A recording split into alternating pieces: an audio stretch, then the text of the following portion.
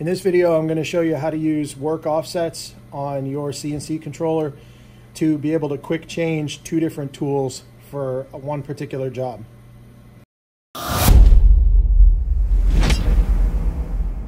Before we get started, if you like this video, please hit the like button below. And if you'd like to see more videos and be notified as soon as we post a new one on YouTube, please hit the subscribe button below. Okay, the first thing I'm going to need here is my material. So what I'm going to do is I'm going to put my material on the vacuum fixture. I had already probed my vacuum fixture to find the XY center. So that's going to be common throughout all the tools that I'm using. So what I need to do first is take this material and I'm just going to center it on the vacuum fixture, and I'm going to turn the vacuum pump on. Push down, make sure that that's secure. Now the first tool that I'm going to touch off is going to be the surfacing tool, and then I have a 1/4 inch upcut plastic cutting bit. Now the XY0 is going to be the same for both of these obviously, but the stick out is going to be different from each of the tool holders. So we're going to use G55 for the surfacing bit, and we're going to touch off Z and record that. Then we're going to switch to G56 and we're going to touch off Z for the 1/4 inch end mill. So first thing we're going to do, push the button, pop the surfacing bit in. I'm going to make sure G55 is pushed. Now what I need to do is bring the spindle over the material. I'm going to take my tool length sensor, put it underneath my surfacing bit, and activate that in CNC.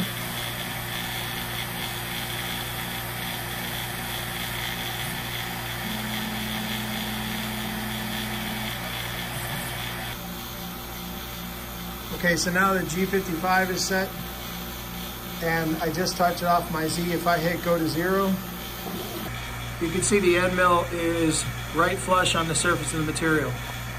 The next thing I want to do is I want to hit G56.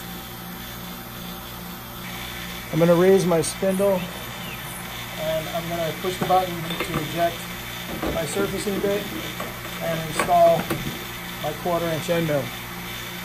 Now I'm going to do the same thing as far as touching this off, but now that I'm in G56, I'm going to touch it off for that particular work offset.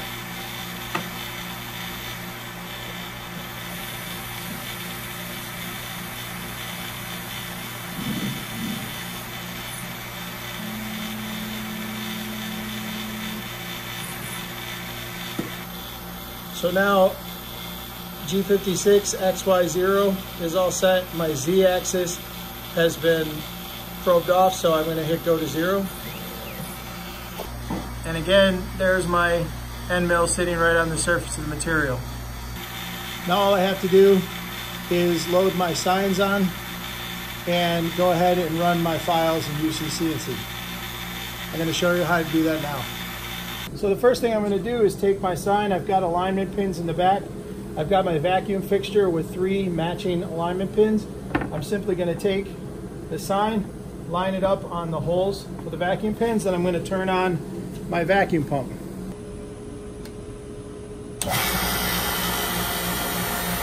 Then all I want to do is push down on my piece to make sure it's secure, which it really is. Now the next thing I'm going to do is I have to put in my surfacing bit first. This is really easy.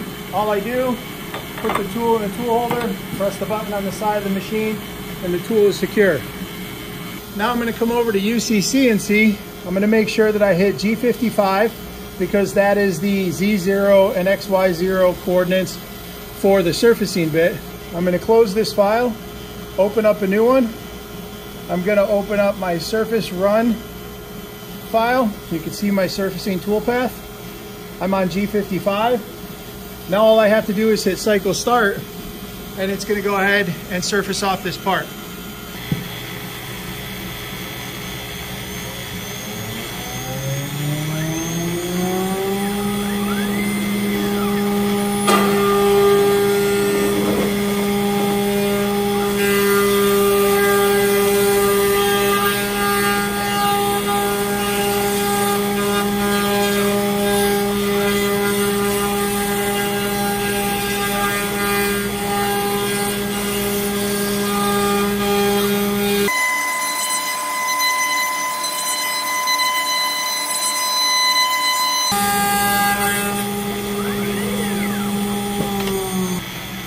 Okay, now that that's done, all I have to do is push the button on the side of the machine to release the surfacing tool, and go ahead and put the 1/4 inch end mill in.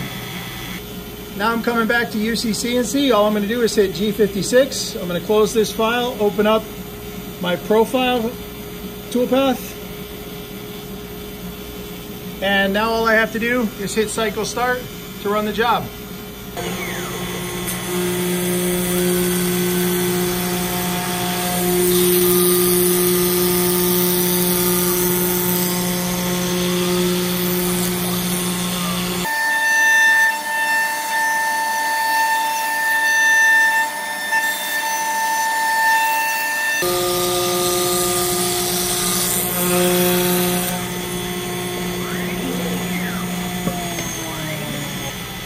And that is all there is to it.